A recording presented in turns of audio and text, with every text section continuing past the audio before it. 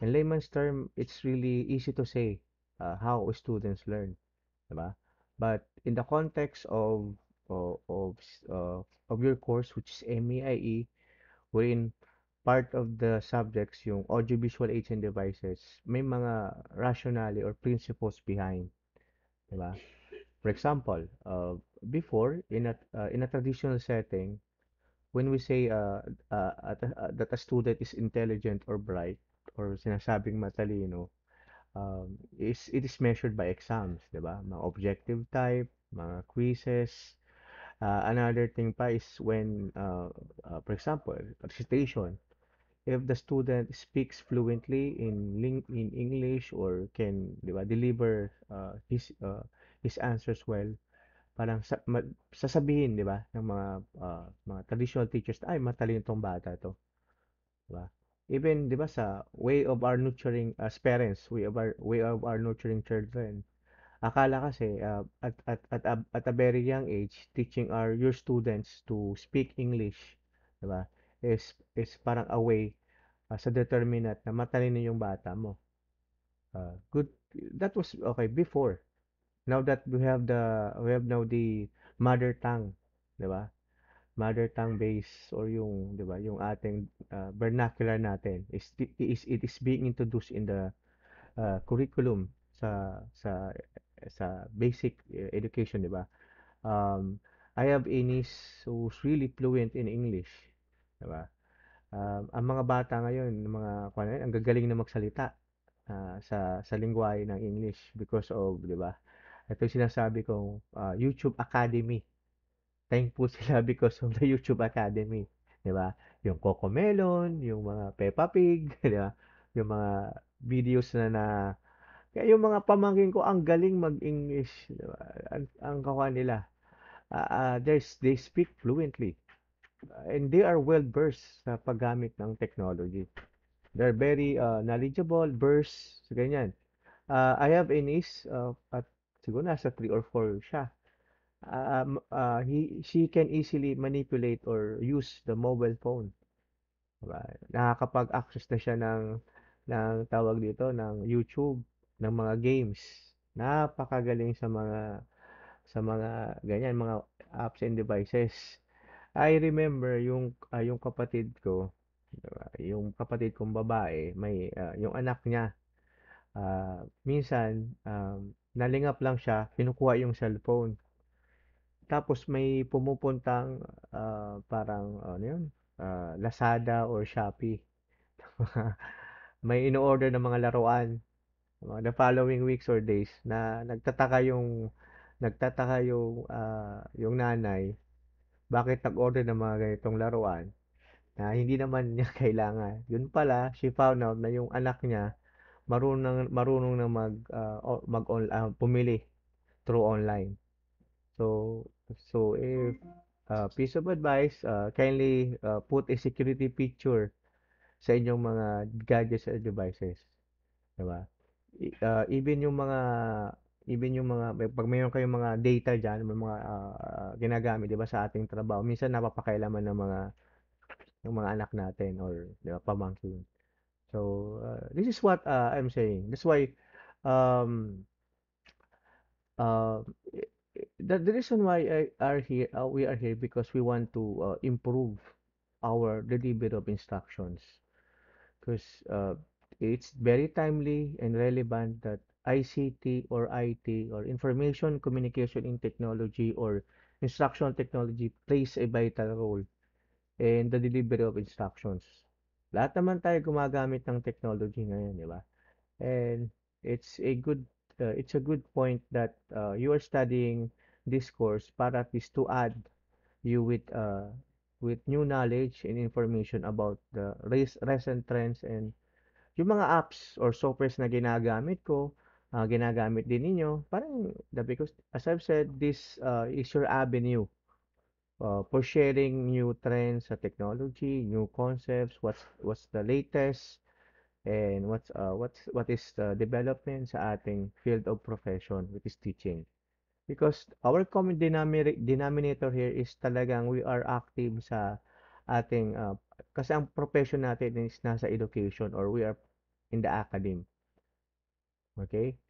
Um, uh, uh, uh, if I'm going to share you what is happening in our school, currently, most of us are busy because the MEIE, at the same time, the BTB-TED department, through the help of our diligent and dynamic program advisor and the department chair, Professor Kelya is, we are preparing for the upcoming accreditation. I think, di ba, sa inyo naman ata, you undergo this process. Tama po ba?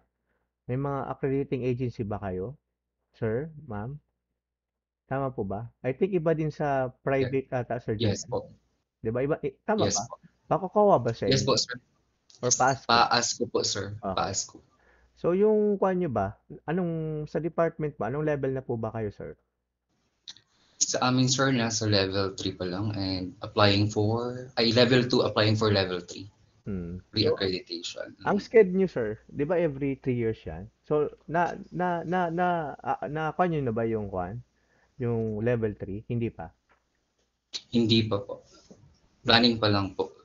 This year po nag-apply kami kaso wala daw na mangyayaring accreditation this year because of the pandemic. Okay. Buti sa inyo. Sa amin kasi, Mm-mm. mag-pandemic ko wala, Oo. tuloy ang kita. Ay, joke lang.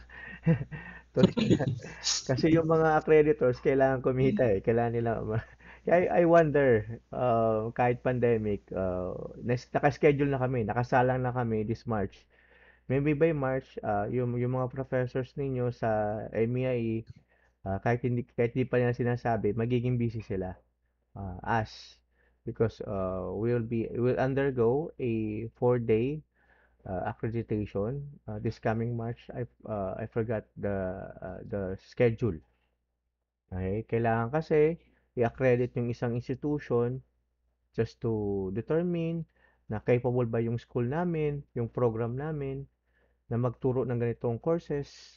Kasi kailangan natin ng third party na magsasabi na ang ating school is performing well. Okay? It's a good thing naman. At saka, maganda sa employment kapag you have a diploma or record na it is ISO accredited or meron siyang degree or level. I mean, proud to say ng ating MAIE department or course is nasa level 4. Okay? Yan sa kasang pinaka-highest. Pero may mga leveling siya or stage. We will be level MAIE 4 tayo. Um, um, pag napas natin yung phase 2, yung mga grant sa amin. So, maganda yung profile ng school kapag meron siyang it undergo a series of accreditation, kagaya ng AACO. Okay?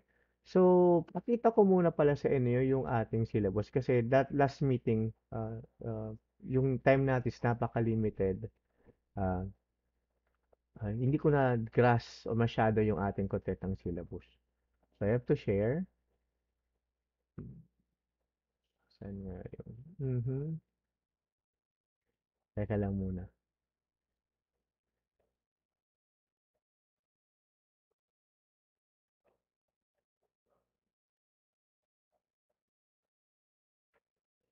And I remember last week wala kami sa school.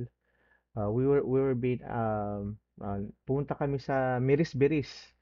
That is somewhere in Santo Domingo. Ang ganda ng place, Miris Biris Nature and Garden. Kung sa mga artista may tinatawag na lock-in taping, kami naman is lock-in accreditation. So para makapaggawa kami ng narrative. Kasi iba kasi yung preparation kapag nasa level 1, 2, 3 ka eh. Pag level 4, you have to write a narrative. So, parang a profile. Parang gagawa ka ng isang, kumbaga sa research, parang manuscript. Parang I write up about the profile of the school, the background, and then, kasi it has 5 academic areas. Okay? At least, to give you an idea kung ano ba ang kapag nasa tertiary level ka, pag nasa university ka. Na akala kasi nila, ang ginagawa lang namin is purely instruction. Well, in fact, in reality, we perform other clerical tasks. And some of us have assignments and designation. So we are really busy and talagang tiring at the same time fulfilling naman na nasa university ka nagagawa mo yung responsibility mo as an academician. Okay? So ito yung content ng ating syllabus. So I have to share what's in the syllabus. And by the way, class, I'll inform you in advance that next meeting po, we will not be having our sync meeting. Okay, I think I'm lost.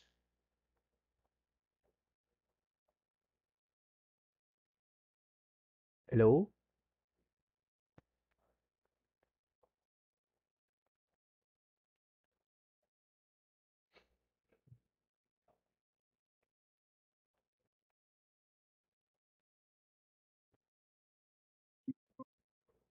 Hello?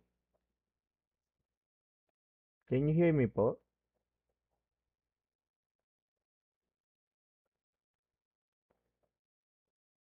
Hello? Yes, sir. Yes, Actually, yes, sir. I'm having internet problems right now. Salamat DCTV. Ang galing ng timing. Okay, so, try to open again.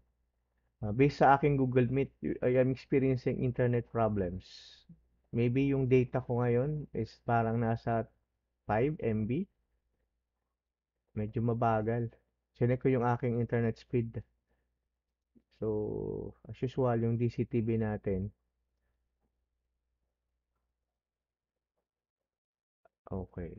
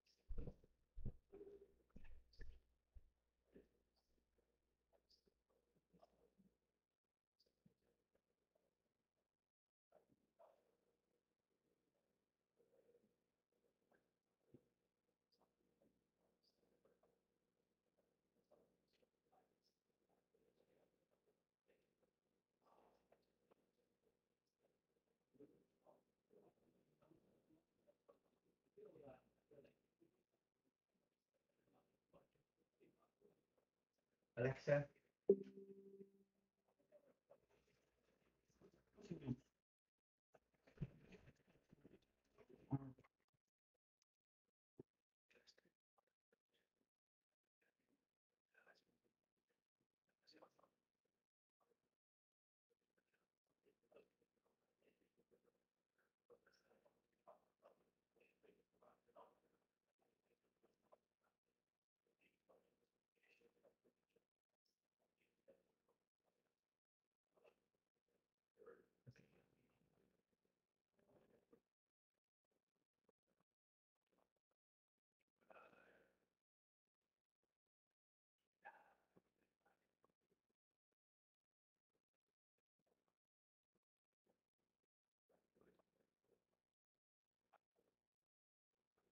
Wala. Shh, uy, formal.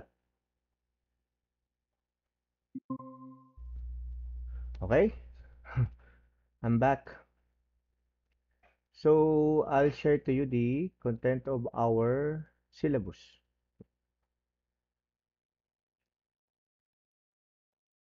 Share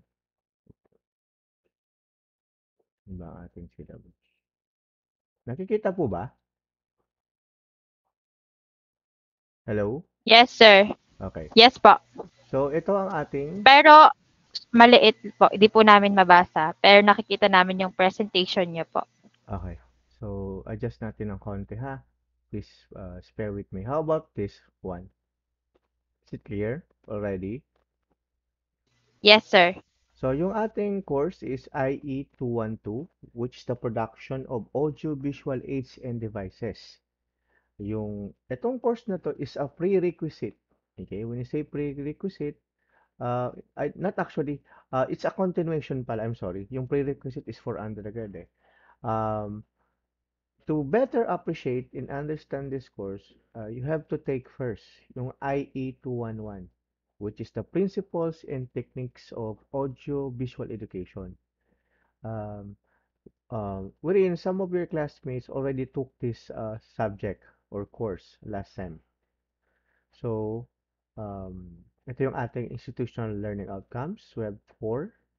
And ito yung ating naman program learning outcomes ng MAIE, which is the managerial and leadership skills, the competency in undertaking and meaningful research in industrial education.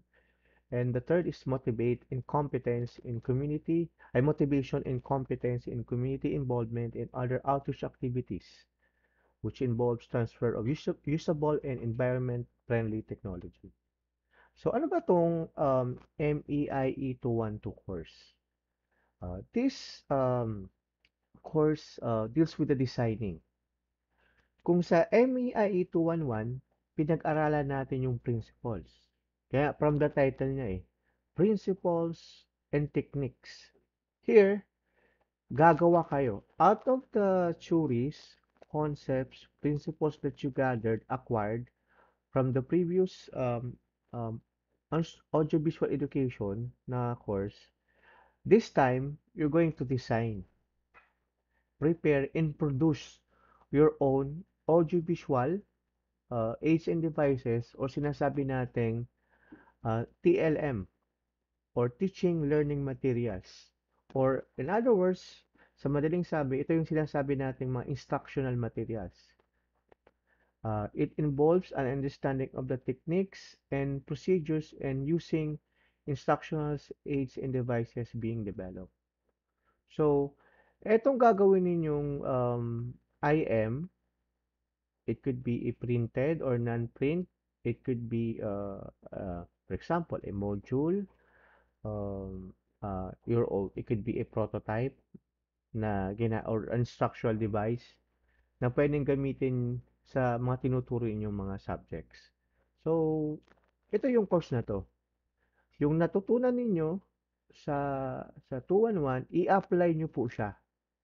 You're going to apply it based sa gagawin ninyong instructional materials. Okay? By the way, can you still hear me, class? Yes, sir. Yes po, sir. Yes, Okay. sir. Opo, sir. Apo, ito po yung ating learning outcomes. When we say learning outcomes, ito yung magiging output o what are the ito yung magiging ating ito po yung magiging measure natin. Kung ano po yung mga matutunan ninyo once you are through with this course. Okay, demonstrate a principled and deep understanding sa kung ano ba ang kinapapalooban ng audiovisual aids and devices na ginagamit natin sa pagtuturo. Second is to develop or manifest technical competence and identifying and creating ways of using technology for instruction sa ating classroom. And the third is to demonstrate appropriate skills and learn concepts on the ethical principles and importance of intellectual property in relation to educational aids and devices. Kasi once you develop your own learning material or instructional material, dito matutunan ninyo ang principles ng IP o the intellectual property. How are your ideas, concepts will be protected? Diba? Kasi hindi po sapat na may idea ka na na pwede nang kopyahin o adapt ng iba. Lalong-lalo na sa field namin, sa academe natin. Dapat yung ideas mo is concept is kailangan mo na ma-patent, kailangan mo na ma-copyright. And to give you advice, pwedeng siya magamit sa promotion, 'di ba? Pwedeng siya magamit sa uh, uh, it could be your idea, your material na excuse me na na-develop.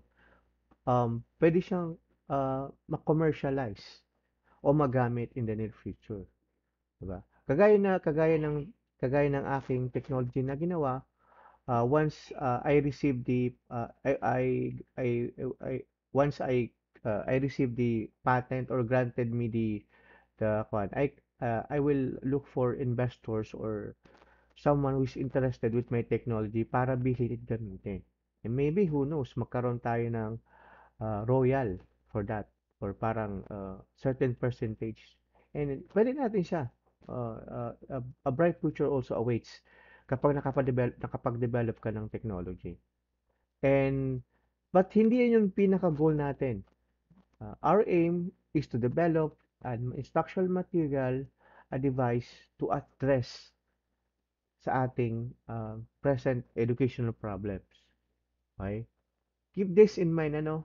Uh, the reason why you develop materials is not to monetize or to convert it into cash, but you are doing this technology just like what I would like to inculcate my students in research na uh, you're doing these things to because there is because there is a need. Your goal is to solve a particular problem, diba? Especially when it comes to ating educational system. Okay? That's the main point why you are studying this course. Okay? You want to develop, you want to innovate learning materials or teaching learning materials to address present educational problems. So that is why we are studying these learning outcomes. Kagaya ng research, diba? Apparently, there were to share you something, there were a group of students in Manila, mga engineering students sila. Yeah, to be specific, that was in TUP or Mapua. They develop a bicycle na na makakatulong, 'di ba? Yung bicycle na 'yon, may tatlong gulong sa likod na may mechanism doon na nag-harvest or nagko-collect ng mga waste sa mga roads, sa mga main road na makakatulong to address or alleviate problems natin about pollution. Kasi 'di ba yung ating mga 'di ba garbage, mga these materials, waste are nasa talagang rampant na nangyayari sa atin. So there were a group of mechanical engineering students uh, based on their experience and observation. Kapag nagko-commute sila, nakikita rin yung mga basura sa kalye. And hindi sapat yung mga community, yung parang yung mga utility or in charge sa streets to clean, street sweepers uh, to maintain kasi ang lawak ng, 'di ba? Ang lawak ng Manila ng area na doon. So one way is to develop a technology na makakatulong to minimize. So napakasimple siya. Pero yung once na kasi it's a working prototype kaya prototype siya. Hindi pa siya something na fully a product na pwede niyong gawin, na pwedeng i-develop at ma-apply sa city. So, kagaya din sa atin, ano ba yung mga present problems na encounter natin sa education? Lalong-lalo na, kami as BU, we are mandated to apply or adopt the flexible learning modality. Sa flexible learning modality, may two methods tayo or two types, yung synchronous and asynchronous. So, yeah, yan ang everyday struggle ng mga estudyante kapag nag-online sila. So, yan. Those are the problems that we are experiencing. na pwede nating maging basis kasi to come up with a research, to come up with a technology, to come up with an idea, there should be an existing problem. And there are ways on how to solve a problem. But it goes a certain process. Maybe kayo, meron kayong mga strategy or ways on how to cope or deal with the problem at the same time find solutions for that problem. Okay. I would like you to share the design thinking process. I know some of you here meron ng idea or background behind. But for those who don't have or would like to refresh their minds and para ma-refresh sa kanilang memory, sa subject na to, pag-aaralan natin yung design thinking. Kasi magka-come up kayo ng instructional materials ng technology sa classroom using the design thinking process. Meron siyang 5 stages na pagdadaanan na pwede nyo siyang gamitin kasi yung mga instructional developers, yung mga academicians, yung mga engineers adhere to this uh, to this concept. Maraming mga problem solving methods or techniques na ginagamit. But this is the most common one na ginagamit ng mga designers, na mga ginagamit ng mga instructional developers, to those who are involved in the academe, to address the issues or problems. Okay, so ito po yung ating gagamitin sa ating klase. So this is the course outline presented in matrix form. Contains the topics, yung specific learning outcomes, yung time allotment, yung mga assessment, mode of assessment natin, and instructional resources. So, unang-unang topic natin is about the BU, vision, mission, and institutional college and learning outcomes. And aside from that, i-present ko din yung what I'm doing now is part of the first topic natin. I am presenting you the course syllabus and last meeting yung course guide. Okay? And the other topic is creative ways of using instructional technology. So, ano ba yung mga strategy ninyo or scheme ninyo kapag nagtuturo tayo? Or for those who are not yet in the field of teaching, ano ba yung mga naalala nyo ginagawa ng mga teachers or professors ninyo kapag nagde-deliver sila ng instruction? Ano ba yung mga ginagamit nilang instructional device or material to smoothly facilitate the teaching learning sa classroom natin. And I already posted there yung ating topics about creative ways. And then meron kayo diyang learning tasks. By the way, yung mga bago sa klase ko, let me remind you, yung one of the primary requirements ko is to kindly accomplish lahat ng mga activities, learning tasks, kung meron akong meaning reaction paper or integrative paper, kasi yun ang aking basis on how will I give you grade. So, kindly complete po para hindi po tayo ma-INC. So, we're done with the introduction about the VMGO as part of the topic. And the other one is about creative ways of using IT. Okay? So, the learning outcomes here specific is to demonstrate creative abilities to solve instructional technology problems. And part of the topic also is let us trace the early beginnings. Paano ba nagsimula yung mga instruction materials bago gumamit ng Jamboard, bago gumamit tayo ng Google Classroom? Ano ba yung mga ginagamit ng mga early teachers natin sa pagtuturo? Diba? Common na yung books, common na yung tawag dito, yung chalkboard, pen and paper. But part of my assignment pala kasi naputol tayo last time kanina as I've said a while ago, uh, We will not meet next meeting because two candidates are will be having their uh, research presentation or title defense this coming Saturday. Dalawang estudyante po, MA candidates natin ang magko-conduct ng defense sa advice ni Sir Dean or Sir Arrojo. So ito yung assignment na ibibigay ko sa inyo is first, um, trace the first teaching machines.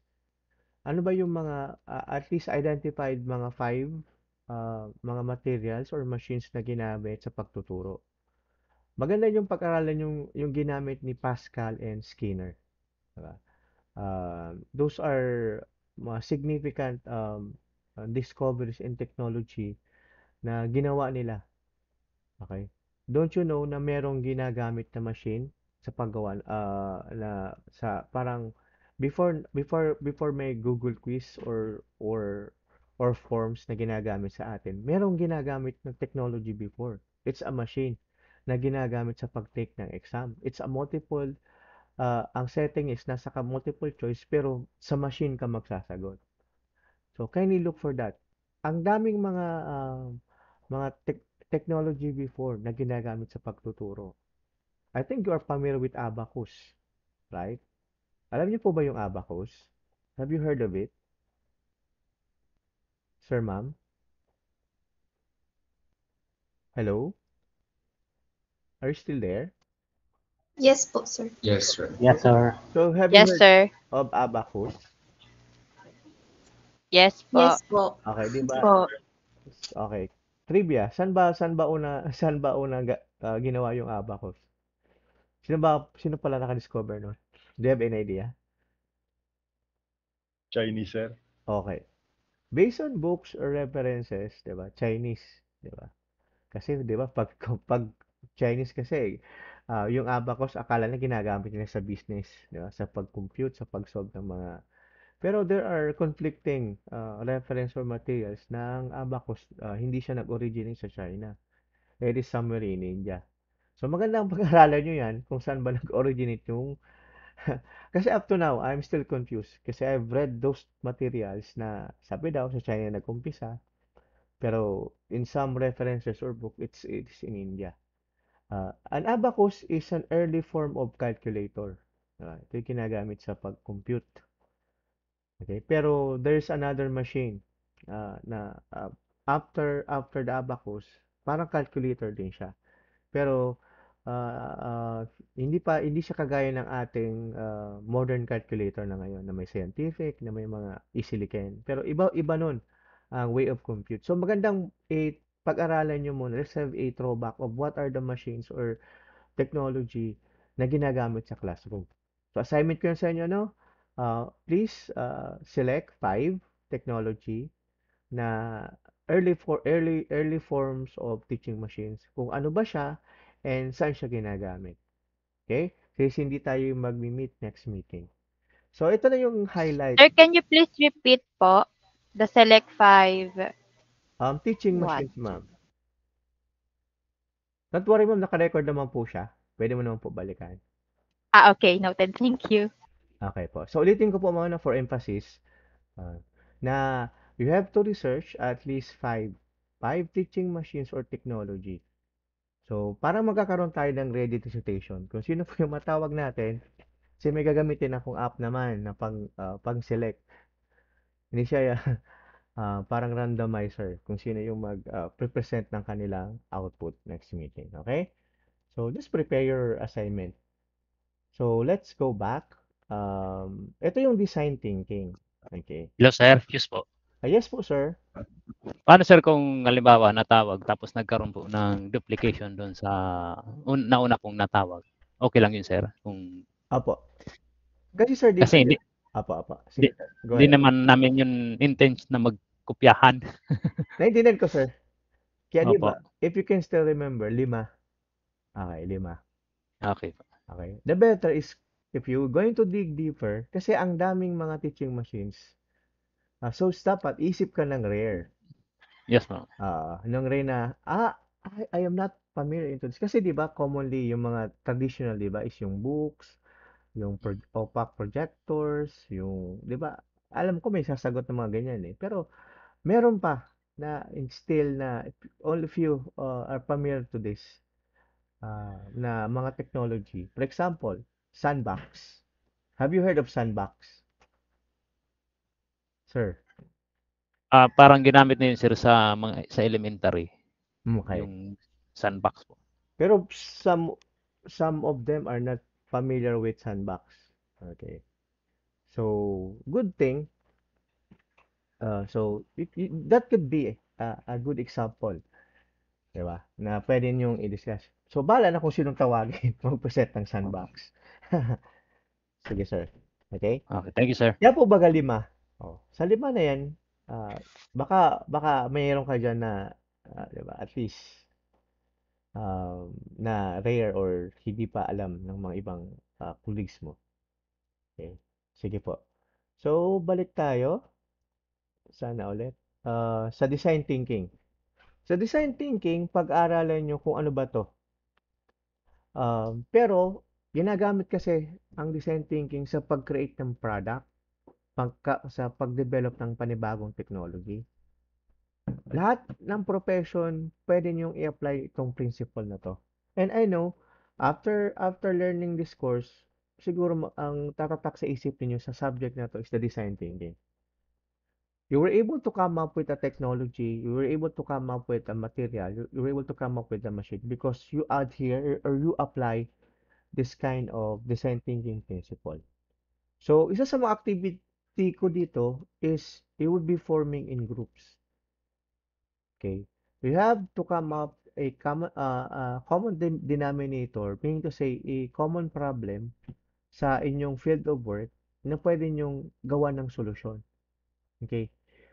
Hindi kayo makaka-arrive, madaling masabihin na ito ang dapat solusyon.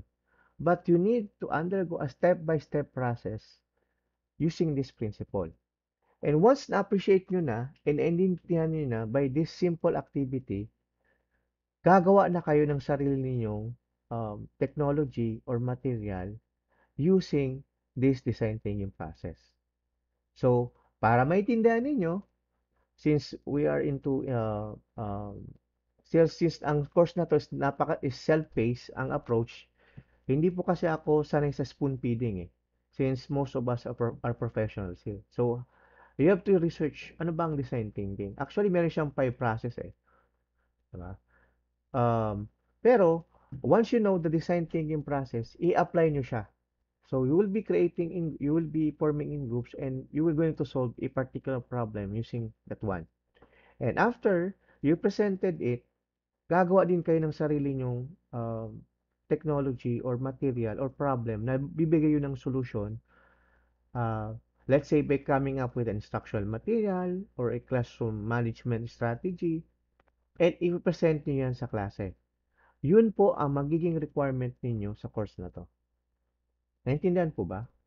Sir, ma'am? Do I need Yes. to, Yes, sir. do I Yes need, po. okay, Yes po, sir. so I don't need to elaborate further. So yan po ang magiging requirement natin.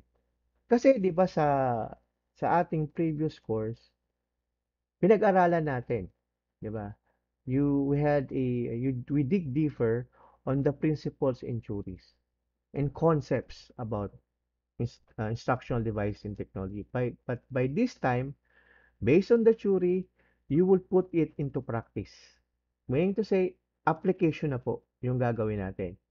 Kaya good thing kila Sir Jayben, kila Miss Gabito, kila Sir Relayuyo. These are my students sa MA 211. So meron silang idea kung paano nila gagawin. Okay. Dapat meron kayong sinasabi nating theoretical or underlying or theoretical underpinnings or meron kayong pinaghugutan nito sa madaling sabi before you come up with this kind of technology or material. Okay? So, eto, you can come up with a game, 'di ba? Kasi sa classroom management, pwede kayong gumamit or mag-develop ng game. It could be a digital, it could be in a Halimbawa, may tinatawag tayong gamification in education. Ito yung mga recent trends and development or possible strategies or intervention para mas matuto yung mga estudyante. Kasi di man ibig sabihin na pag nagi-games, meron siyang ang dulot niya is negative effects sa estudyante. I myself, I consider myself I'm into games. But hindi ako but I manage to control. Kasi I'm in the profession eh. I'm in the teaching profession. Pero actually sa akin, ang games nakakatulong sa akin para so parang I enhance coordination. At the same time, nakakapag-develop ako ng mga topics sa totoo lang. Habang naglalaro ako, I can come up with a topic, an activity, or pag may mga pinapagawa sa akin yung mga task yung mga boss ko, parang way to, parang pleasure siya sa akin. But at the same time, recharge ako o nakaka-come up ako ng idea because of games. I don't know if the others will agree, but for me, ang games kasi is may positive impact yan eh, 'di ba? Sa estudyante. And don't you know, ang mga successful na persons ngayon is because of the trend ng, 'di ba, ng technology ngayon is marami ang kumikita dahil lang sa online games. Okay? Hindi because of pustahan or ano-ano yeah, and don't you know, mga Pilipinos ngayon is, they are known worldwide because of online games, kagaya ng, diba? And, um, and sometimes, may games kasi na tinatawag na earn to play. Pag sinasabing earn to play, hindi ka lang naglalaro, I think you're familiar with, di ba? Nasabi ko na to sa mga estudyante, sa mga students ko before sa IE 211, yung Axie Infinity. Before, trending siya eh.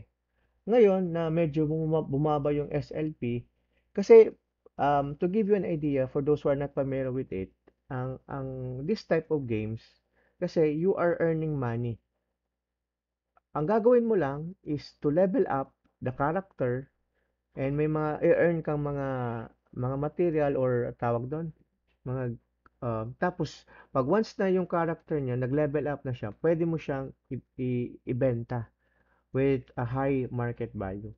Pero depende kasi para din siyang investment eh. If you are familiar with cryptocurrency, okay? Ang daming mga apps or software ngayon na, di ba? Parang form siya ng, anong tawag dito? Teka, hanapin ko muna. Parang investment siya na bibili ka ng mga items, tapos pag once na, depende sa market value niya, pag tumaas yung ganitong product na 'to, pwede mo siyang ibenta. Parang it's a form of investment. And I know some na nakabili ng kotse, ng bagong bahay because of games. Okay? And may tinatawag naman tayong cryptocurrency. Okay? And sa madaling sabi, um, ang technology ngayon puwedeng pagkakitaan. Example, yung ating mga sikat na YouTubers or vloggers or social media influencers na na-mention ko to before that they are earning 6 digits a month or more, 'di ba? Mga nagti-TikTok, 'di ba? Though pabiro-biro lang siya, but meron pera dito, 'di ba? Minsan mag-isip ka ng walang kwentang topic, pero kilala ka na sa YouTube industry or sa kwan. By means of views, by means of likes, yung likes na yon, yung views na yon can be monetized. So, that's the time ngayon eh. Many YouTubers are rich. They can have what they want because of what they earn sa kanilang mga social media accounts. Okay? So, going back, teka, saan ba tayo? Uh, ito yung pag-aaralan natin. Maybe you can develop your own game. You can build toys and mock-ups. Ito yung mga ginagamit natin sa pagtuturo. This could be a functional or non-functional mock-up. Halimbawa, sa case ko sa electronics, my students wants to know how does a soldering iron work. So, Ang ginawa ko is binaklas ko yung mga parts ng soldering iron. Ito yung heating element, ito yung tip para ma-appreciate nila. So pwede kayong mag-come up ng ganyan. But develop aside from the prototype, kung gagawa kayo ng ganyan or if you want to, let's say some of you would like to come up with a mock-up. Okay? Aside from the mock-up that you're going to develop, lalagyan siya ng write-up. So, ano ba yung mock-up na yun? Ano yung mga learning activities? And what subjects pwede siyang i-integrate? So, at least, the reason why we are doing this is simply because not just a requirement sa subject ko, but also, itong gagawin yung technology or material is gagamitin ninyo sa pagtuturo. And I know there are still more opportunities na pwede nyong gamitin. Okay? I understand na nasa pandemic tayo. I'm not expecting na ganito ka-detail, ganito ka-intricate yung ginawa ninyong mga material. Okay, my point here is something na uh, kumbaga nasa inyo pa rin yung bola. So you pa rin ang magde-decide kung anong gagawin ninyong material para gagamitin sa pagklase na isusubmit niyo sa akin. So think and decide kung ano bang gagawin ninyo, technology or material. Let's say a game, let's say a mock-up, let's say a module, let's say so anything that you would like to share or adapt or apply sa field of work ninyo. Okay? So, another topic is eto. So, I want yung gagawin yung technology, yung idea na nasa isip ninyo, it should be protected. Kasi, maybe in the future, balak nyo siyang ibenta, maybe in the future, balak nyo siya i-commercialize, or, class, pwede yung gagawin yung technology, pwede nyong gawing research in the future. Diba? Who knows? At the same time, nakagawa ka ng technology, come up ka ng idea, pagdating ng research, pwede nyo siyang i-propose that you want to come up an instructional device or a material para at least this is your in preparation for your possible research study. Okay? So, and kasama na po yan yung patents, utility models. These are your designs na pwede nyo siyang, it needs to be protected. And this can be patented. Industrial designs, trademarks, and copyrights. And gagamit tayo uh, ng engine tool for patent searching. I'll talk to Miss Syra, one of the staff sa IPMB sa Intellectual Property Management Division kung paano kasi madaling mag-come up ng idea. But are you sure na yung idea mo or technology mo is hindi pa ginagamit or available na ba sa market? Kasi for students who are taking MAIE, Instructional Technology Major, hindi po madali mag-come up ng acceptable research or feasible type of research kapag ang naisip yung technology is available na sa market. One of the characteristics of a good research study class is novelty. It should be unique. It should be with ingenuity, yeah, unique, original sa madaling sabi. Kasi kung sir, how about may kaparehas na po siya, pero iba yung design niya, iba yung ano niya, yung process niya. May tinatawag tayong utility model. Okay. Okay. Though existing yung technology mo, pwede mo siyang i-modify. Okay? Pwede mo siyang i-modify or dagdagan ng additional feature or a combination. Halimbawa, example ko lang yung sa field ko, sa electronics. Ang ginagamit namin sa mga project namin sa paggawa ng mga circuits is yung soldering iron na na-mention ko kanina. And gusto kong gumawa ng gusto kong i-improve yung soldering iron. I know meron ng existing technology nito, but for the purpose of sharing lang. So, pwede nating i-combine yung pan na insert doon or sa isang sa iron para kasi the soldering iron releases fumes or smokes which according to study, it's not good sa ating respiratory.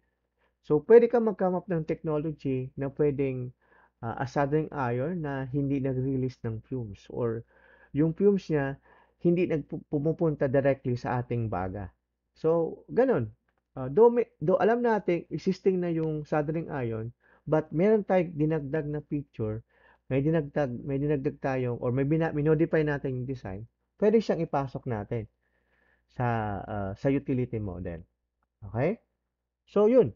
So, yun ang ating pag-aaralan sa course na to. So, andito yung prototype development wherein ito na yung the nitty-gritty part. Kung gagawa kayo ng module, ano ba yung content ng module ninyo? Ano ba yung topic ng module ninyo? Yung module niyo ba inadapt nyo lang sa isang previous module? So, dapat, 'di ba? The keyword is novelty. It should be original, it should be your own. Pwede din kayong kumuha ng mga sample mechanics or process or concepts, but it should be properly cited and you should put that in writing kasi um, naka, for for respect naman po sa original na gumawa nung ng definition na yun. Okay? So it should be properly cited. Okay? So another topic is about preparation and documentation. Okay? So, gagawa kayo ng project scope. So, I will be giving a template. So, ito yung i-present ninyo sa ating last meeting natin sa klase. So, at this point in time, isip na kayo. Okay? Kasi last meeting, I injected you, we discussed, pinag-aralan natin yung mga iba-ibang theories and principles, but this time, output based na tayo or outcomes based. Yung mga natutunan ninyo, pero to those students na bago sa akin, don't worry, i-guide ko naman po kayo. Okay.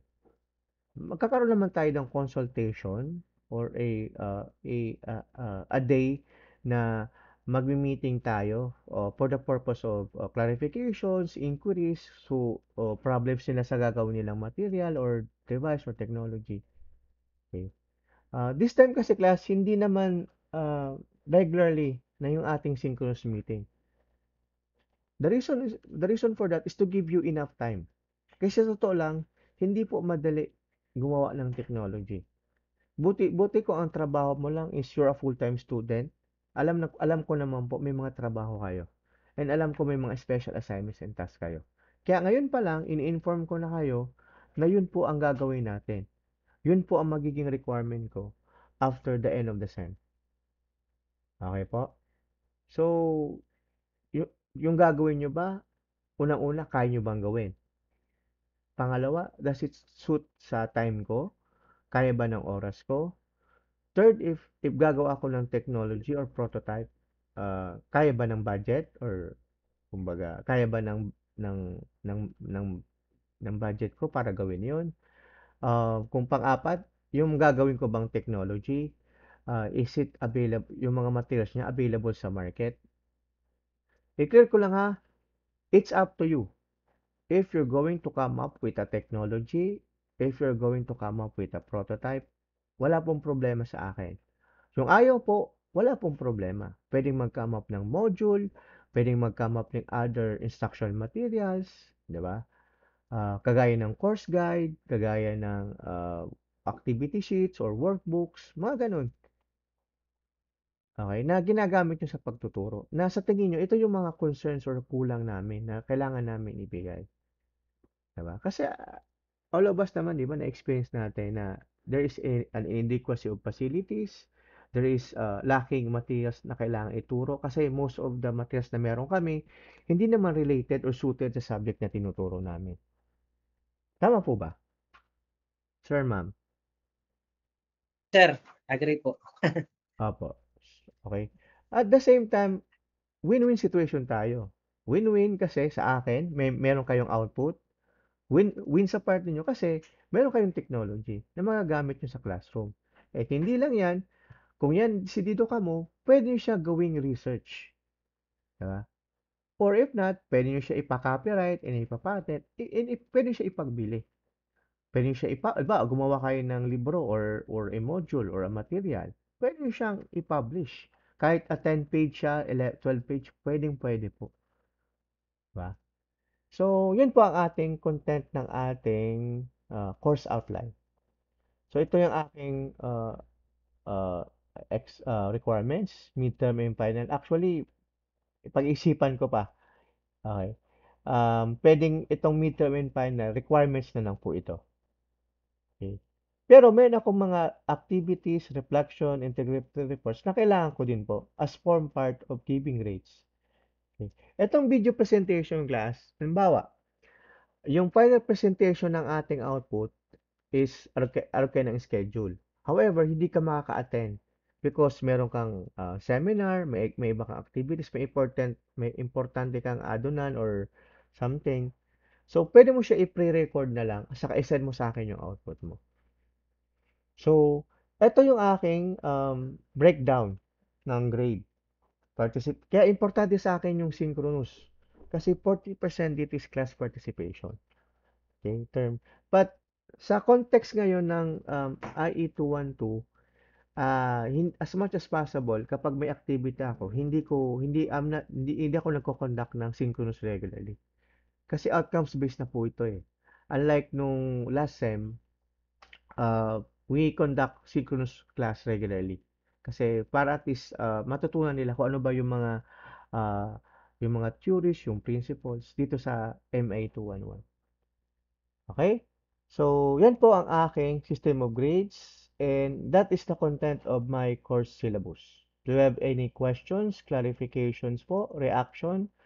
Kahit violet, okay lang. Class, is it clear to you? May questions po ba? Clarifications regarding sa ating course syllabus? Anyone? Anybody? Hi, Sir Vic. Mo ito naka-enroll ka, Sir Vic. Nakahabol ka ba ga? Your audio.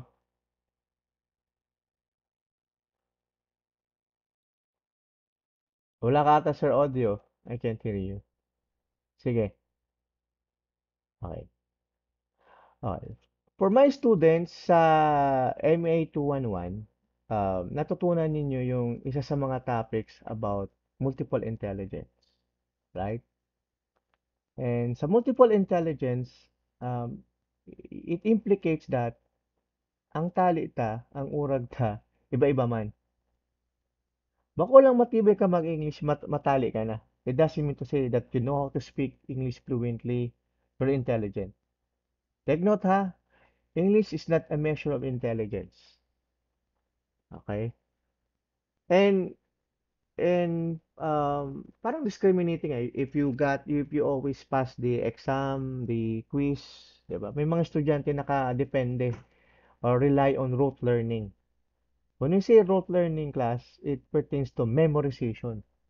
Actually, when I was a student, ang gagaling ko sa mga short quiz, mga exam.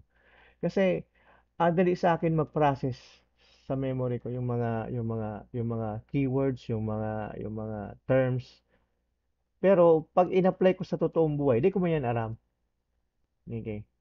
So, ang iba sa atin, hindi sila verbal or not good in oral communication. But in terms of writing, ang ganda nila magsulat. Mas expressive sila sa writing.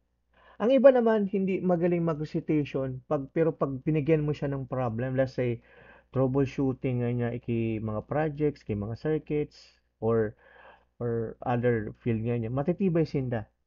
So in other words, may pikabot kita, di ba, ang individual differences. And there are certain ways on how we learn. I remember isa sa mga activity ko last time is about may ginagamit ng pag-test kung what type of learner are you, 'di ba?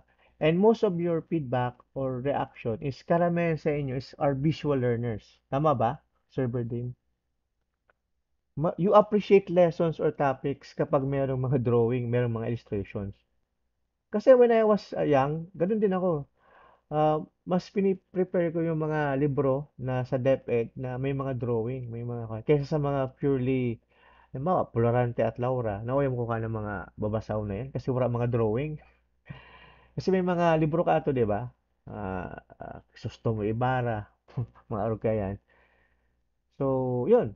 Um, so, for this activity, I'll share to you a link. And, by the way, are you using your laptop or desktop class?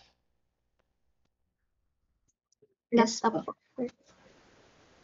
Yes po, sir. Okay, if you're using your laptop, are you familiar with Jamboard?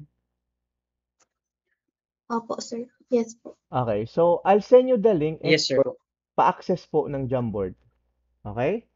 So, let me know if you can already access the Jamboard. Okay? Andiyan na po yung link sa baba. Sir, paano po pag ano lang, CP lang po yung gamit? Okay. Pag hindi mo na-access sa CP, pwede kang maglagay ng comment dito sa comment section. Okay? Halimbawa, may 5 picture dyan. Sige, I'll give you the instructions later.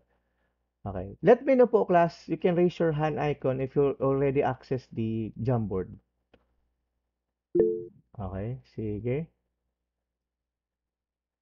Sige. Sino pa? Si Delgado lang ba naka-access? Si Miss Kabahar? Si Miss Calleja? Who else? Okay. So, kung nakikita na po nyo yung nasa Jamboard, class, okay. Yung unang picture natin, nakikita po ba? Yes, sir. Okay. Yes po. Anong nasa picture? Logo po, sir. Logo. Okay. Logo ng? BU logo. Okay. You po. Ngayon, sabi nindo, visual learners ka mo, right? Karamihan sa inyo. These are I'm pertaining to my previous students. And also, I think dito naman sa inyo are mostly visual learners. Ngayon, i-adapt natin yung concept ni Howard Gardner about multiple intelligence. Okay? I want to know your own thoughts, your own perception, idea, kung anong nasa log. One word lang ha. Ilagay nyo lang one word. Server din yung Jamboard po nasa ating nasa Facebook group chat. Nakita mo, Sir Berdin? Okay, you can use po Nasaan po, sir? nasa group chat natin, nasa GC natin, sa baba. Sige, Okay, sir. Check po. sige. So, Sige, ang sir. gagawin nyo po, you can access the Google Jamboard. Pwede kayo dun sumulat. Di ba nakita yung Bicol University? Pag sinabing logo na yan, anong pumapasok sa isip ninyo? Tag-isang word lang. No copying ha.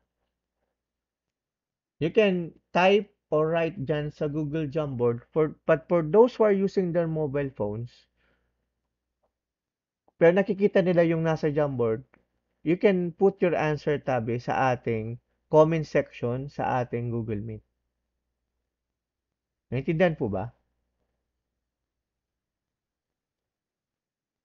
Class, are you following? Class. Yes po. Yes, sir. Okay. Opo, sir. So, tag to 2 minutes lang tayo, ano? Fast talk. BU logo. Ano ba makapasok sa isip ninyo? And mamaya tatanungin ko kayo kung bakit yan ang nilagay ninyo. Sige? Sir, okay sir, may comment na po ako. Apo, yung iba po. Pwedeng gamitin nyo po yung type, yung ma-type ka mukhang text. Diba? Sige. Um, sige. Pag 2:17 po, shift na tayo sa next. So, palagay na po ng sagot habang may time. For those who cannot access the Jamboard, pwede po sa comment section tayo.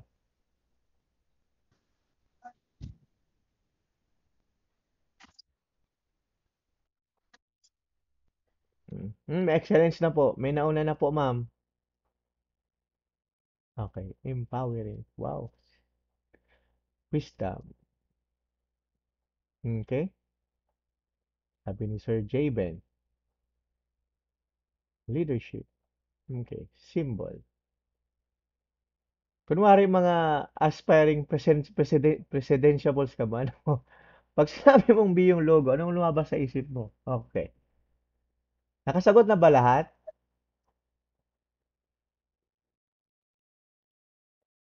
Hello, people of the Philippines. Nakasagot na po ba lahat? If you're done po, pa-check ng ating raise an icon. Yes, Sir Abila. Do you have something to say? Okay na po sir, naka-comment na po ako. Okay. Using my CP po. Pwede sir. Nakakatsagaan eh. Pag CP ang gamit eh. Pero okay. Opo sir, kaso yung picture sir, matagal bago siya lumabas. Okay. To give you an idea, no, yung nasa first picture is a BU logo natin. Okay po. Okay na po? Okay. Yung walang sagot, -5 ha? Joke lang. Sige. Just enjoy this activity. Sige. Okay. First picture natin.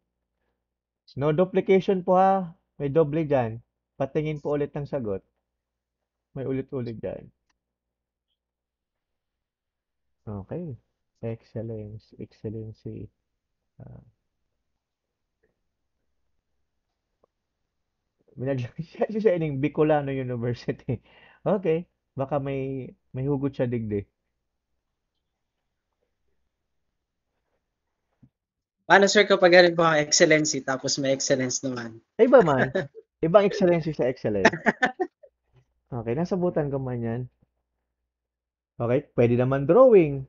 'Di ba? May pikapot kitang special learners or may mga artistic learners tayo. They prefer to express their thoughts in a form of an art, 'di ba? Okay. Sige, let's proceed to the next picture. Okay? Next picture na po tayo, ano? Sige. Next, pasagot po.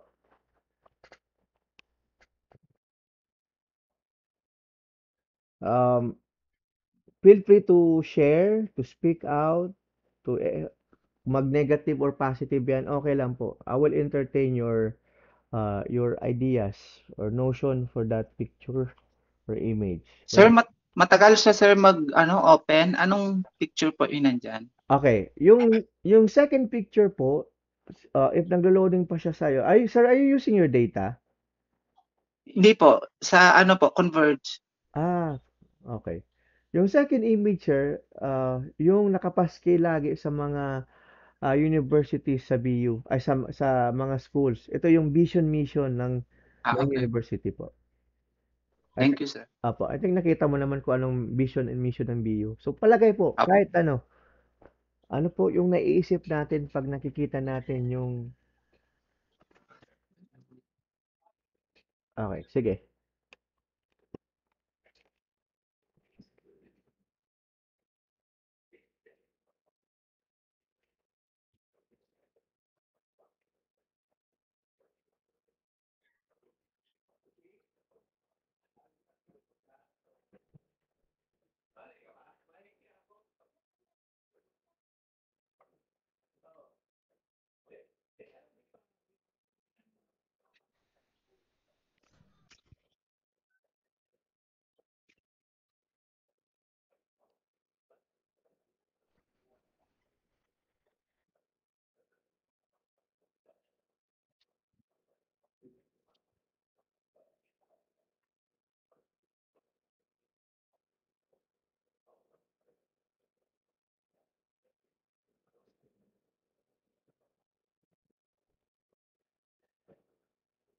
Okay?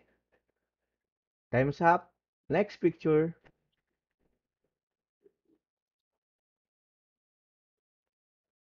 Okay. Sige po.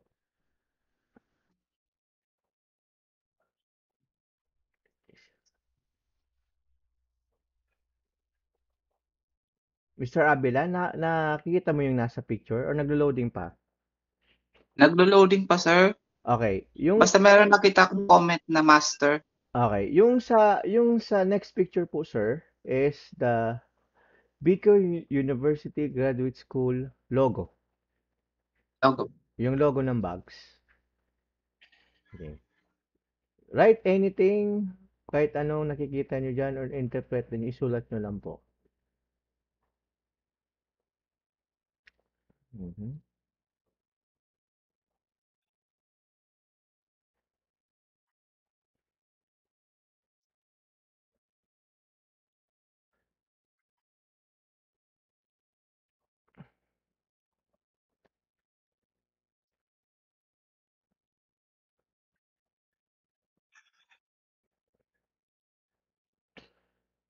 Mhm.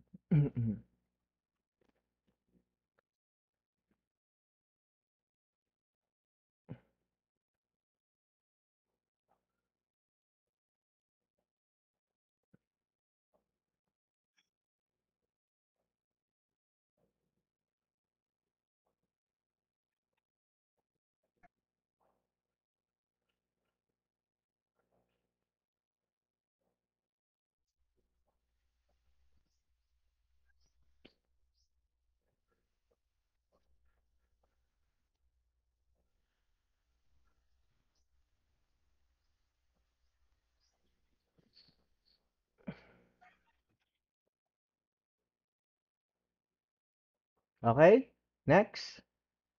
Next picture.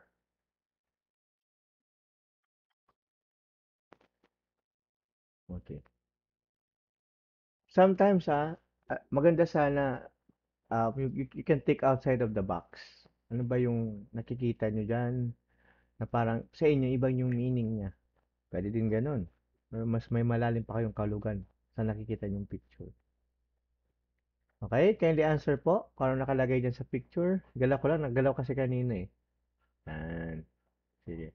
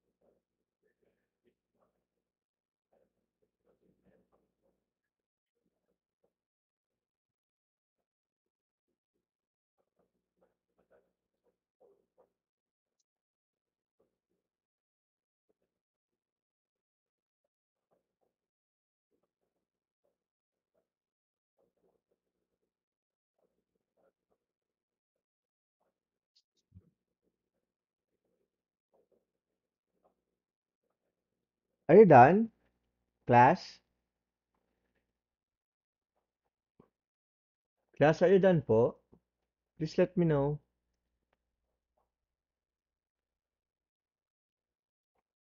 Mhm. Okay. Mhm. Sige.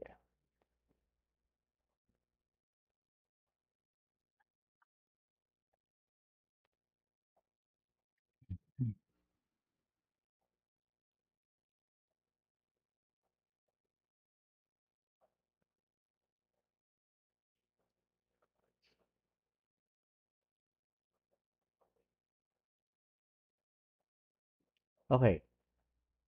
Yung next slide natin. Wala. Yeah.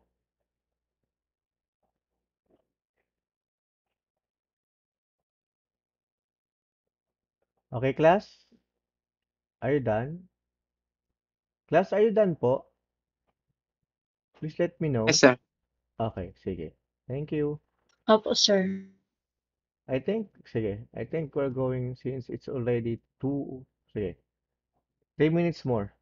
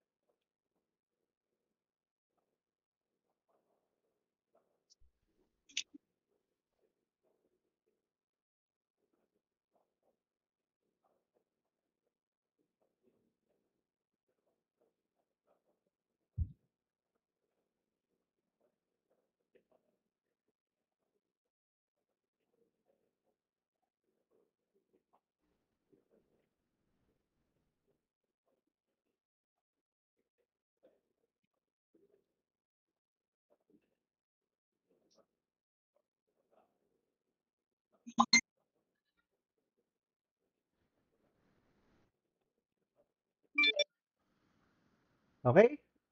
It's okay. Let us see your output. Mhm. Sige. Punta muna tayo sa slide 1 or yung pinakauna kong pinakitang output. Okay. Sige. Class, can you still hear me? Sir, excuse me po. Yes? Nakamute po ata, sir. Okay, thank you. Okay na, sir. Okay. So, Okay. as I've said po, I think that's enough. Let us proceed with your output, with your answers, and ask each one of you why po yan po ang sinagot natin. Sige, punta tayo sa unang picture or image, the Bicol University logo or Bicol University. Okay, mayroong dalawa ditong naglagay ng independent. Okay, yung isa excellency, yung isa world class, innovation. Sige. May I ask, sino po yung sumagot nito? Yung tinuturo ko po. Nakikita po Opo, ba? sir. Si Sir Vic. Okay, Sir Vic, may I know po your... Independent po, sir. Hindi po. Nakalagay dito, globally competitive. Who wrote this? Or type? Hindi po. Who type po globally competitive? Kasi hindi ko po makikita. Sir. Yes, Ako Sir... po, sir. Sir Henry. Sir Mendez. Go Yes, ahead po, sir. lagay niyan. Apo. Ano pong ibig sabihin po ng nilagay natin, Sir Henry? Siguro, sir, naka-anchor doon sa ano ng Bicol University na yung graduate ay na mapuproduce ay globally competitive. Mhm. Kaya yun po yung naisip ko na ilagay sa logo. So, ano pa, sir? Ano pang maidadagdag natin? Bakit aside from parang ang aim ng BU is to produce, 'di ba? A globally competitive graduate na um, na magiging contributory sa economy, sa success ng ating mga manggagawa or workers in the future. Ano pa, sir, yung reason mo doon? Yun lang po ba? As, aside siguro, sir, sa ano, Mhm. I think pwede mag-cater yung school ng mga exchange students para Mhm. maging in a way magiging global community. Okay. Okay. Yun lang po, sir. Sige. Thank you, Sir Mendez. Actually, tama din yung sinabi niyo, sir, na even sa level ng estudyante, kasi one of the goal ng BU, kasi to give you an info, yung BQ University is part na ng nasa world rankings na siya as a university na successful siya in terms of academics, in terms of delivery of instruction, in terms of output of graduates. Pero kung though nasa world rankings na tayo, part of world ranking na po yung Bicol University, still, marami pa po ang kakainin naming bigas. So, it's a figurative speech na still a long way to go para ma-reach namin yung nasa top 5, nasa top 3, yung na school natin nasa world rankings. Kasi, nasa, I forgot kung nasa 200 or 300 plus pa tayo. Unlike sa ibang schools, I think UP is part of world rankings. Yung Cebu Technology University, parang something like that eh. Medyo malayo na sila in terms of success sa kanilang success ng school. And one way para makilala yung school is yung active involvement in the internationalization. And one mechanism there is to have an exchange student na pwede yung estudyante makipag-exchange sa kapwa estudyante sa ibang schools to learn new cultures, to collaborate with the research, something like that. So, yan ang goal ng university. And not only exchange students but also faculty. Maybe one of us will be in Hong Kong or in Singapore. Kasi isa yan sa mga nasa top 10 eh, na world ranking na school na pwedeng makipag-collaborate sa research, pwedeng magturo ng subject doon. So yan ang goal ng university. Tama yung sinabi ni Sir Mendez na um, not just to develop a globally competitive graduate, but also kaya natin makipagsabayan also. As far as academics is concerned, we can be of exchange students or a faculty to learn new cultures, to learn new technologies and share what we acquired to these students or to our classmates. Okay? So, kasi hindi sapat na if you earn or obtain a 4 degree year course, and sabihin graduate ka lang. Okay? Dapat yung pagiging graduate, meron kang masabi mo dapat na globally competitive ka in such a way na uh, yung and we have Filipinos naman who are successful abroad. Diba? And we have also graduates na successful in their own career, even though they're working in other parts of the country. Okay. So, good thing na yung Bicol University, hindi lang siya premier state university sa Bicol sa ating region, but also we are known. Ang Bicol University produce top-notchers, produce passers in a different field. Kilala tayo doon. Okay? So that's one thing that we should be proud of. And there are notable alumni, graduates na contribute sa success ng isang bansa, nagprodukto ng Bicol University. Okay? Sige. How about ISO? Who wrote this po? May I know? Sino po ang nag-answer ng ISO? Huwag na pong mahiya. Ako po, sir. Henry Belista po, sir. Sir Bilista po? Sige, sir. Yes po. So, linagay ko po, sir, na ISO gawa ng Bicol University is a certificate holder of ISO, yung International Standard Organization po. So, as of now, kung hindi pa ako nagkakamali, is level 3 po yung Bicol University and apply for level 4. Yun lang po, sir. Okay. Thank you, Sir Belista. For the information of everyone, maganda ang reputation ng isang agency. By the way, can you still hear me, class? Nawala ba yung audio ko? We can still hear you po, sir. Loud naman, sir. Audible pa sir. Okay po. So, well, kapag ISO accredited, ang school mo or ang agency mo, it's a good reputation. Meaning to say, you pass the standards. As far as quality is concerned, in terms of enrollment, in terms of process, in terms of systems, okay. But I don't want to be sarcastic, ano. Um, um, though I'm affiliate hello, can you still hear me po? Though I'm affiliate in Bicol University, I still see problems. Tama po ba? I still experience the dilemma kagaya ng enrollment. Tama po ba? Dapat yung enrollment natin pag start ng classes, automatically yung estudyante naka-enroll na.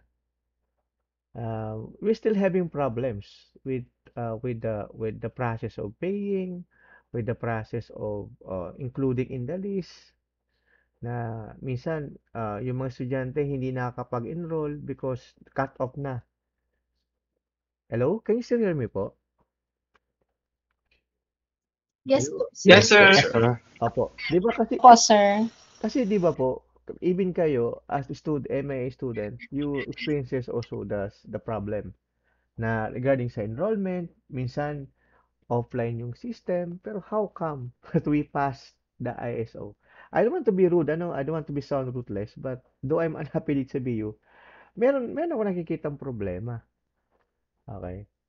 So, hindi sana masabi kaming certified kami as ISO, but in reality, as experience, dapat at na yung mga standards ng ISO na-achieve namin.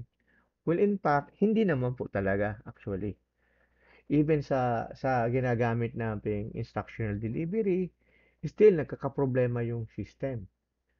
Ah, yung ORS natin, up to now, mayroon pa ring mga estudyante hindi pa nakakapag-enroll because may problema sa system.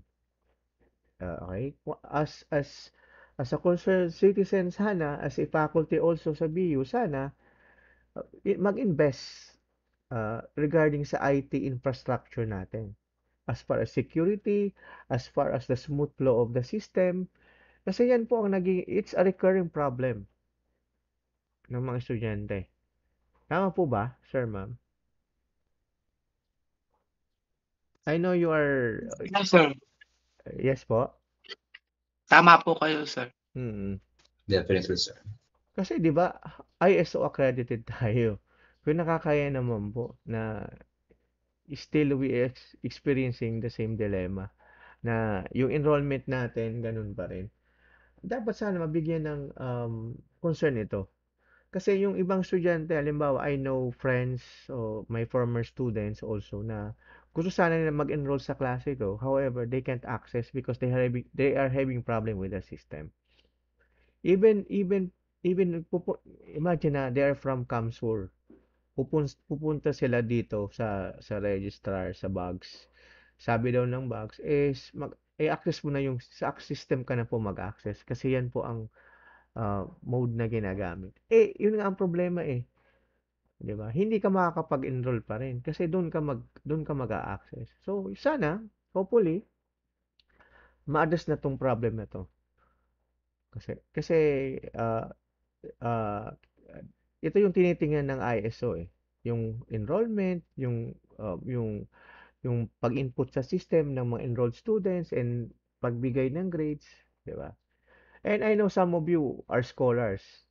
Siguro way back when you were undergrad, 'di ba? Or now, meron kayong inaabil na scholarship and kailangan yung grade or COG ninyo, 'di ba? And I know even I'm a faculty of Vico University, still may mga kasamahan din po naman ako. Okay? Hindi ko naman po sinisiraan ano, pero ito yung kasi kahit paano you don't need to be biased Kailangan kasi balance din. Nakikita din yung problema Halimbawa, yung estudyante, kailangan niya sa scholarship, let's say sa CHED, 'di ba? Pero there are faculty na up to now hindi pa nagbibigay ng grade. So how come they pass the ISO, 'di ba? So, yun lang, just saying. Ito yung uh, mga irony ng sinasabi natin, you are ISO accredited but in actual hindi mo naman ina-apply sa buhay. Kumbaga, yung ginagawa natin, parang it's our commitment to our students, to our clients. Not just sa papel lang. Okay? Who said, ito, word class. Sino po nagsabing word class? May I know your thoughts about on this? Yes? Po, sir. Sige po. World class, sir, kasi yung in terms of um, facilities and yung teaching and yung mga napaproduce na board passers.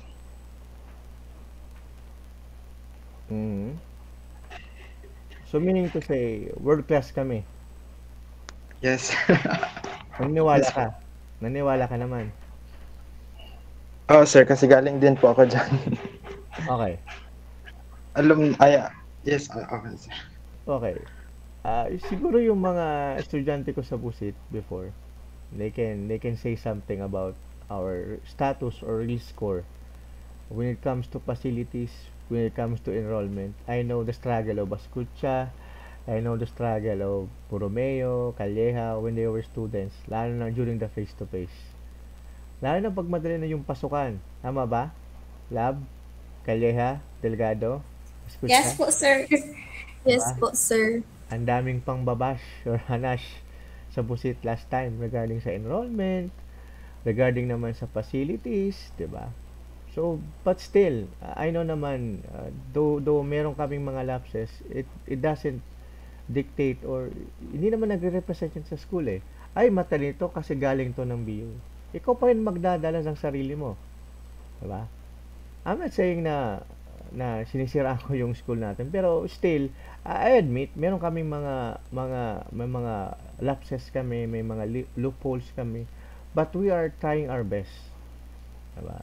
We are doing our best to deliver you good quality of instruction, facilitate, maayos yung system. Kaya I wonder, siguro, for some, parang magiging, how come na world class? Ang enrollment ngayon, nag-aabot pirang bulan. Is that what you call world class? Pero well, anyway, I appreciate naman yung idea, kasi idea ni Sir Kim eh. Walang problema naman yan sa akin. Sa kanya eh. Ang sinasabi class, na pag sinabi mong BQ University, world class, pangaturugan man sana po yan.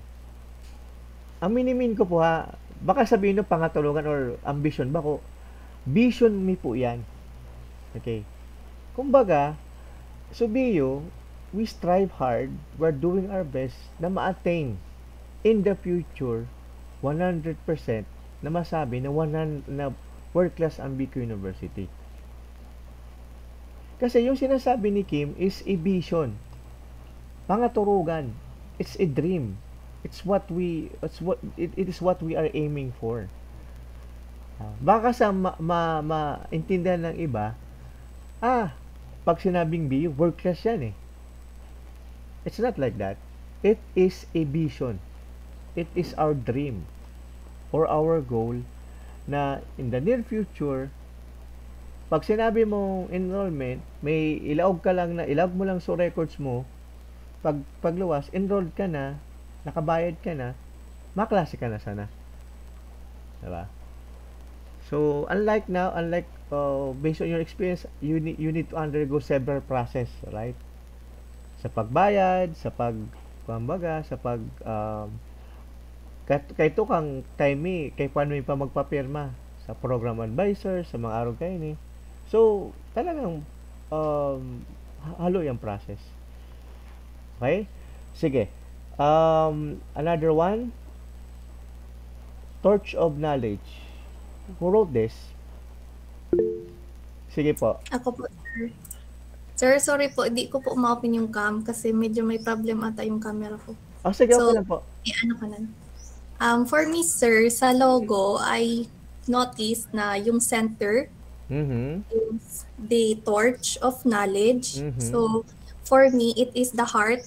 Kumbaga po sa logo, it is the brand identity, for example. So, sa logo po ng BU, for me, it is the heart of BU, yung torch of knowledge and wisdom. It represents the BU, the students, and all the organizations po. Okay, tama. Yun po. Kasi si Miss Kalya she is a BID student. And siguro as an artist, tingnan niyo yung mga shapes, yung mga images na meron doon. Nakita niyo yung torch, 'di ba? Yung kumbaga sa linya sa kanta ng BU hymn, 'di ba? It's a burning torch of wisdom. Okay. Tanong ko kayo, yung mga estudyante namin dito sa Busit before, proud BUN nyo ba kayo? Ikaw, Pao?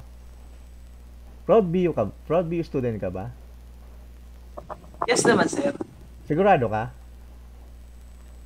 Sigurado Dahil ka? ko lang, Sir Tom, so kanta. Naulaan, Sophie. Naulaan, so. Ang galing mo, bata. Actually, kaya butong taka. Araw mo pasukan takang BU hymn. Naulaan mo sa ibig kong sabihin na. Chorus na, sir, chorus. Sige. So, dapat, aram ni nung BU hymn. Okay? Tapos estudyante ba ka mukhang busit? So, yun man lang. Alam mo sa next slide. Okay? Okay. Ito. Tagalog to Kayang-kaya. Easy as eating mamon. Ano yun yung kayang-kaya? Who wrote this one? Anyone? Who wrote po kayang-kaya? Ano bang ibig sabihin nito? Ano, paimbestigan ko pa ini kung siya nagsulat kay ini. Anybody from the group? Hurot po kayang-kaya. Hello, everyone. Habo magturuga? Kasi, Natakot na ata, sir. kung man kamaanohon, okay lang. You're entitled to your own opinion. Hurot kayang-kaya. Kasi po, Miss Gabito, ikaw ba sumulat nito?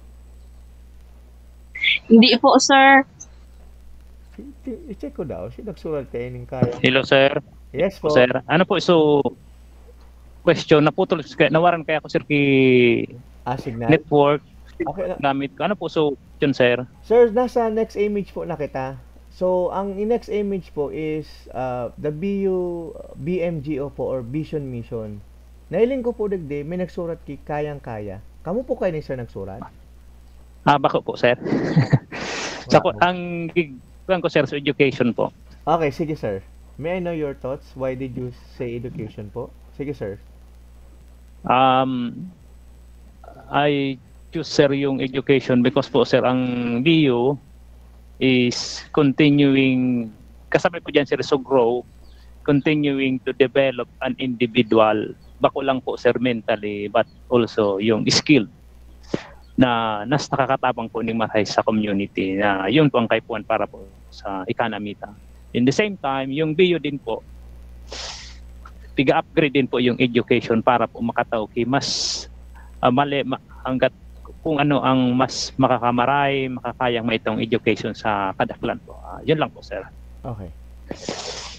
Thank you po. Okay. Kasi ang pagiging BU graduate po, diba? Not just only to acquire such knowledge, but also apply what you've learned. Diba? Kumbaga, the adjective that is suited for that is holistic. Diba? That, kumbaga, sa domains of learning, if you are kapag ang subject is curriculum development, isa sa mga activity pinapagawa sa inyo is to come up with a learning outcomes. I know most of you are nasa tertiary, and isa sa mga guide sa pag-craft key objectives or learning outcomes is the 3 domains of learning. Diba? If you can still remember, sa context ng curriculum development, ang domains of learning may tulong klase. Diba? The context or the cognitive, yung skills or psychomotor, yung affective or the character or attitude that the students will attain or acquire once he or she is through with the course. Yan pigumi ni Sir Romel. Bako lang nagprada ka kang BU, dapat so naakodan mo sa BU, sa alma mater mo, i-apply mo siya. Kasi ang goal din sa BU is to produce leaders. Diba? Leaders and change agents, diba? Based on the vision of ni President sa Bicol University. Kasi kita, in the future, we will be leaders or we will be catalysts. When we say catalysts, we are change agents. Change agents for the better of the society, for the betterment of the society, or to help us to be actively involved in the community or of service din tayo sa atin. And tama yung sinabi ni Sir Romel na ang learning, di ba, is still a continuous process. Hindi naman ibig sabihin na tapos ka ng 4-year course, alam mo na lahat. Di ba? That's why some of you are pursuing their post-degree graduates, kagaya ng MAIE. In my case, even though I finished my PhD, still I'm still wondering, I'm still passionate and hungry to learn more. Na yung what I have learned or acquired, still I would like to share generously to my students. Okay? So, yan, ganun pa rin. We continue learning. And another thing that Sir Romel cited is about the personnel or the BU community. We as faculty are doing our best to undergo trainings, to develop instruction, strategize na para ma-satisfy namin yung needs ng aming students. Okay? That's why if we have loopholes, if we have may mga kulang kami, kaya good thing meron tayong evaluation. Kasi based on the students' feedback, it is our room for improvement. Kasi may mga faculty, tinitake it as seriously. Mga estudyante ko, binaksak ako sa sa evaluation. So ngayon na maabot na klase, pasakitan ko daw. Wag po ganyan ang mindset natin, ha. Sometimes we should take it as a positive criticism. Pero I know naman, there are students talaga na hindi natin maiwasan. Minsan tinachamba din yung evaluation, 'di ba? Na minsan for the sake na makapag-enroll, ay minsan porke napagalitan ang nasabihan lang ng estudyante, binabawi na tayo sa evaluation, 'di ba? Kaya alam naman natin. But for me, it's not the basis, reliable basis na talagang apod kay ni effective ka or bao ka di effective as a teacher. Okay? Sige. May sumagot ng last. May sumagot ng dream and aspiration. Sino po to? Anyone? Oh, ba't wala lang sumasagot? Okay. Miss Emeline, are you there po? Miss Rason? Yes, sir. Good afternoon po. Yes, sir. Ano po yung sinagot mo sa picture 2? Wait lang, sir. Sige po.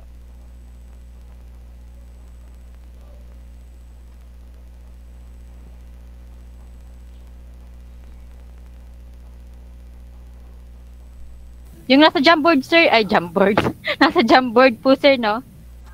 Ay, hindi po. Kakarating ko lang kasi, sir. Opo, wait lang. Let me check. Sige.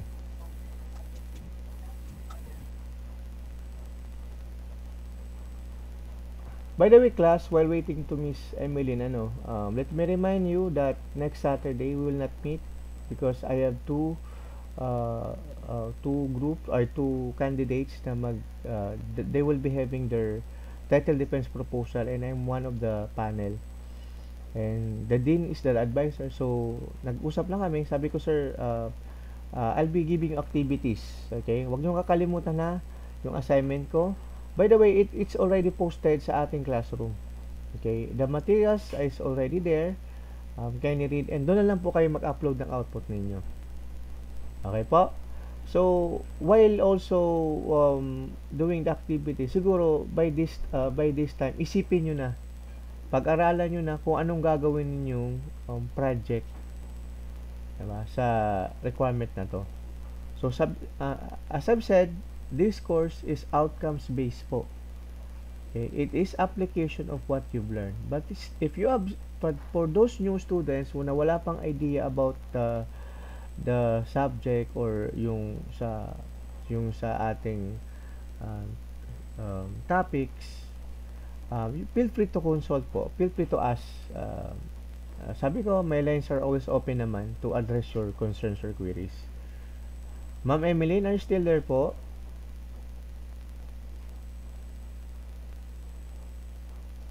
Wala. Yes, sir. Yes, sir. Nagahang kasi laptop ko. Sige. Yung naalala mo lang. Ano na nga po yun, sir? Yung sa vision mission ng BU, pag sinabing vision ng BU, anong pumapasok sa isip mo? Anong nilagay mo lang doon? Ganun kasi. Ano po, long-term goal. Long-term goal. Tingnan natin kung may long-term goal. Wala. Pero sige, why did you say long-term goal? Ano bang minimin mo nito?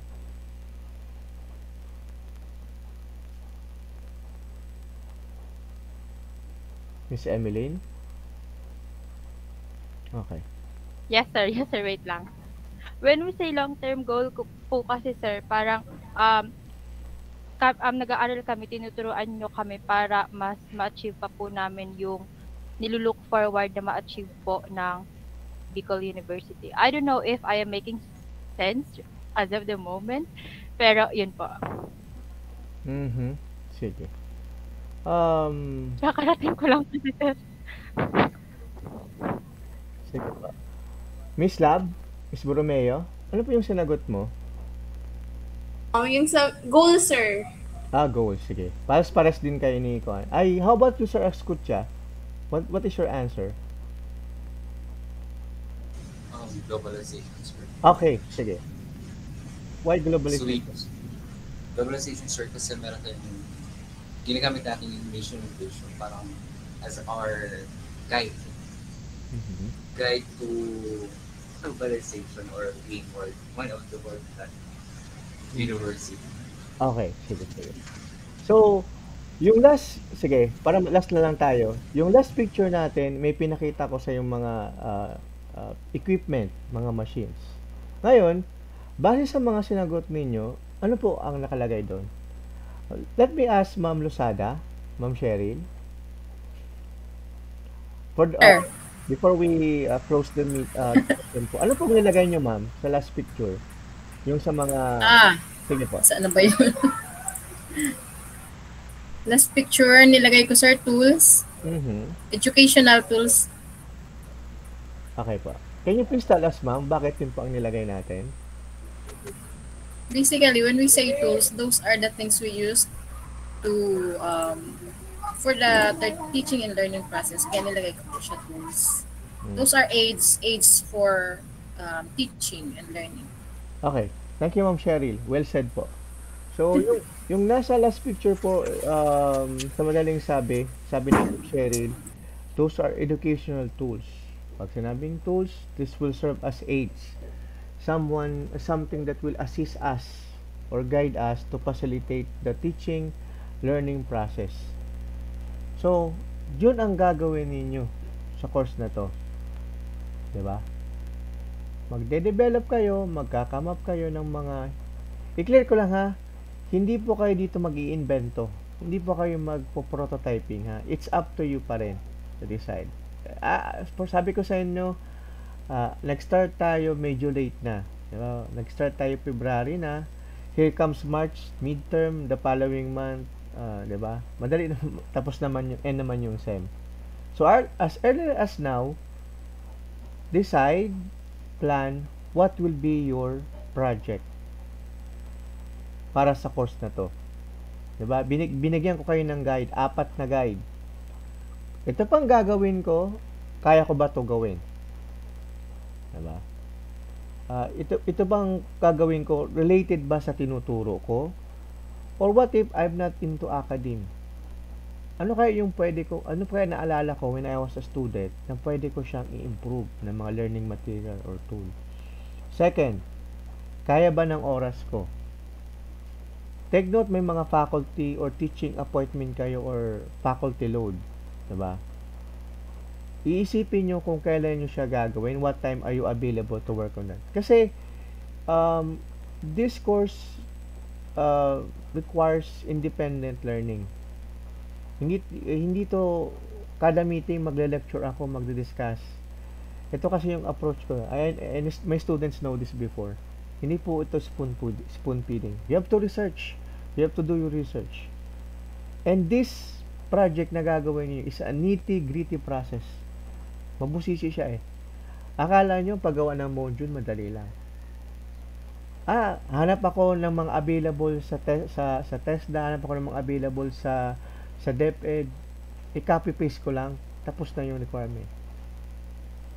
Don't worry po, may ginagamit akong tool. May plagiarism checker ako. And malalaman ko din po if your material is kinopya nyo or ginawa. So, ang gagawin nyo po dapat something novel, kaya dapat related sa course ninyo or sa subject na tinuturuan ninyo. Alam ko may ginawa na kayo dyang material. Kasi alam ko na incline naman kayo sa teaching and medyo matagal na din kayo nagtuturo ang iba sa atin. You can adapt that. Or it would be better is something na pwede nyo siyang gawing research. Okay? Third, sabi ko, if gagawa kayo ng, instructional material, kumbaga may output, kaya ba ng budget ko, are the materials available? So these are the factors that you need to consider. Okay, take note of the time allotted, And there are instances that we will not meet, just to give you ample time to work on your project or your material that you are working on. Okay? So, yun. Yun ang aking mga requirements. Pero, this coming Saturday, since hindi tayo magmi-meet, um, yung pinapagawa ko sa inyong task regarding sa mga instructional device material, ilagay nyo na po sa classroom, i-post nyo na po doon. Diba? And the other one is try to research about teaching machines. 5. Ano, i-discuss natin sa klase. So, by next meeting, we'll be having a grade recitation. Okay po ba, class? Okay.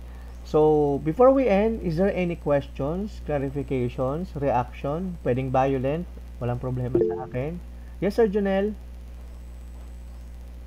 Sir, question lang po. Yung final by group or individual? Individual po. Yung grupo na i-apply natin yung design thinking is just an activity. To give you an idea kung paano ba ginagawa yung design thinking. Pero yung gagawin yung material, mas maganda sana anchored on design thinking. Okay. Para magets ninyo kung paano kayo nagsosolve ng problem na merong proseso. Hindi kasi automatic, ito yung gagawin natin. Pero later on, you realize, mali pala yung solution na ginawa ninyo. Naintindihan po? Sige. Thank you, Sir Jonel. Who else? Are there some more questions? Wala na po? Hearing none po, let's